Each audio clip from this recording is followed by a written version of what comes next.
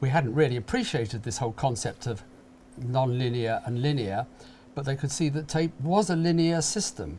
You couldn't be as creative and as flexible because you had to lay a shot down, record the next shot onto tape, record the next shot, and if you suddenly just wanted, well, I don't really want that second shot at all, you had to go another, you had to make a new copy, and actually then edit that shot out as you made that copy.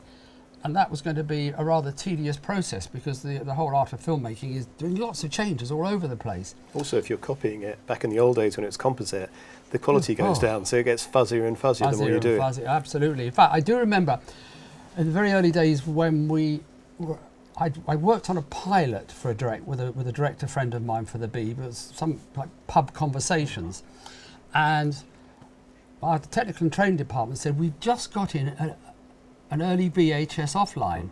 Would you like to use that as a free edit? And I said, oh, it's fine. So I said, yep, okay. So I had a little quick bit of training on how to use it. And so we transferred the rushes off U-matic or whatever it was onto VHS, and then I started editing, and I went to generation, and then I said, let's start cutting it down a bit. And so I did this edit, and I said to the director, what do you think? Is that all right, me trimming it there? And he said, I'm sure it is, Rod. He said, but when I can't really see the picture, I'm not sure how I can judge it. Because I really was. That was before SVHS, and it was purely composite. And honestly, just even going a generation, it was looking pretty awful. But anyway, so to move back, we decided that we were going to start to go and start training people to be able to use the U-matic system.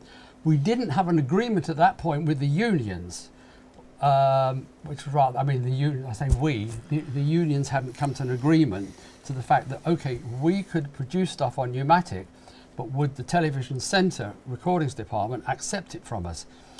Current Affairs would, because we did provide editors as film department to Nationwide and Panorama, who wanted film editors to cut their programmes, and the news department, who actually did the transmissions, that said, yes, we will accept that.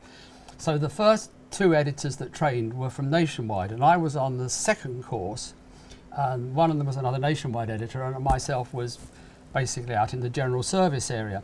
And I remember after I had been trained, 3 weeks of training, so we sat in a little classroom at Ealing, and there was a couple of camera crews, and there was a couple of 2 editors. When it finished, I wasn't actually allowed to do anything because the unions hadn't come to an agreement yet for me to cut something and then for me to pass it over for transfer to 1 inch.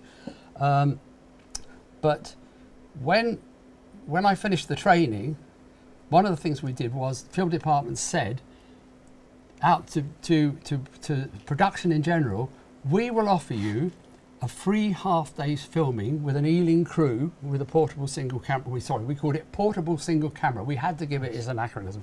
And we called it PSC, portable single camera, which was for a U-matic camera, separate recorder with a cable, which the sound recordists hated, and a BVU edit system like we have over here behind me.